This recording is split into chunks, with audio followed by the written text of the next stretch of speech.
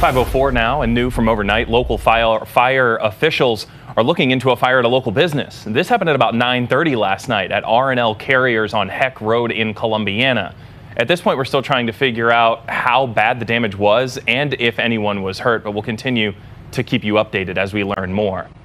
Hi everyone, I'm Lindsay Watson. Thanks for watching the WKBN 27 First News YouTube channel. If you want more video news, subscribe to our channel and don't forget to download the WKBN 27 First News app for breaking news alerts.